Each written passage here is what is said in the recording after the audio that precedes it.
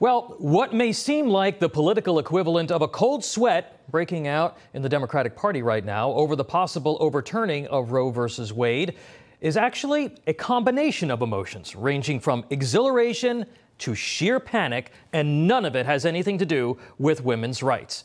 For nearly half a century, Democrats have had a lock on what has become the ultimate wedge issue in American politics. In addition to expanding welfare, the ability of a woman to terminate the life of a child has played a consistently dominant role in their electoral strategy. Now, despite even liberal legal scholars like Justice Ruth Bader Ginsburg and prominent party figures like then-Senator Joe Biden believing that Roe was grossly overbroad, Democrats have spent billions inculcating the public that killing an unborn child is as American as the Constitution, Lady Liberty, and apple pie. More than 63 million lives later, it's an issue that continues to be used not as an exemplar of women's rights or human progress, but as an issue to be leveraged by political operatives and politicians to win elections. Staring down the barrel of perhaps their worst electoral defeat this century, the Dobbs ruling, if the final text reflects Justice Alito's draft, could not have come at a better time for Democrats. The Democratic Party, its activist core, and the left-wing media will be more than happy to turn the November election abortion. The liberal political class is positively giddy at the prospect of this distraction. But they are terrified as well. National Democrats have become so used to their one-two punch of welfare and abortion to win seats in Congress and the presidency that they are beside themselves at the prospect of losing the issue on a federal level.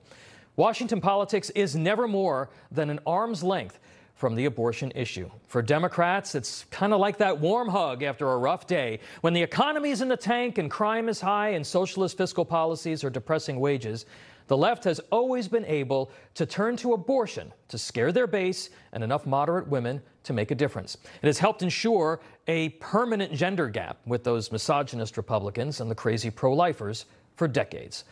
For Democrats, it's been quite simple, really. You manipulate women into thinking that you are standing with them while telling blacks and Latinos that more government programs will help them climb the economic ladder.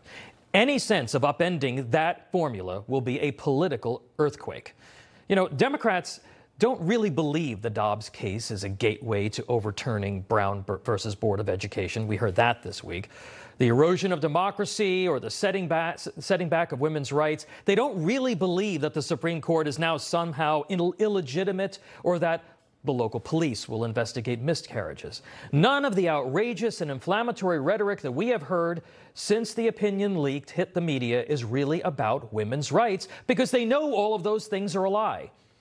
Same folks who have been turning women into birthing people, getting behind the concept of male pregnancy and destroying women's sports couldn't possibly care about women's rights more than they care about preserving the politics of abortion. Democrats also read the polls, and they can look at the science as well.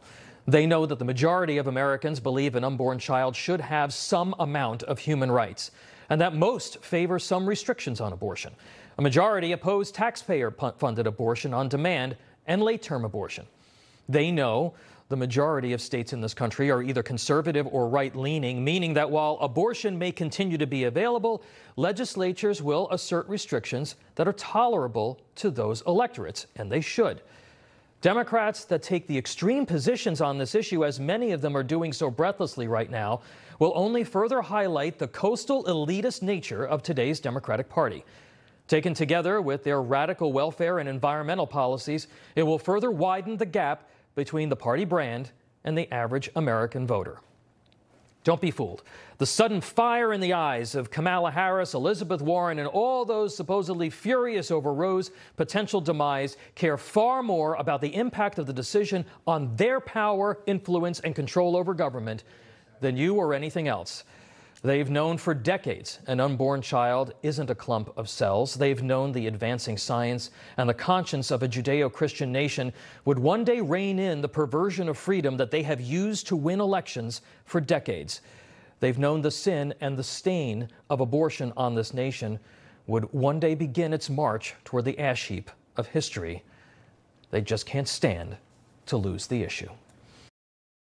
Hey, I'm Rob Finnerty. Thanks for watching. If you enjoyed this video, please join the conversation in the comments below. Don't forget to subscribe, too. Hit the bell icon to be alerted to breaking news. And remember, there's a whole lot more on Newsmax TV, America's fastest growing cable news network.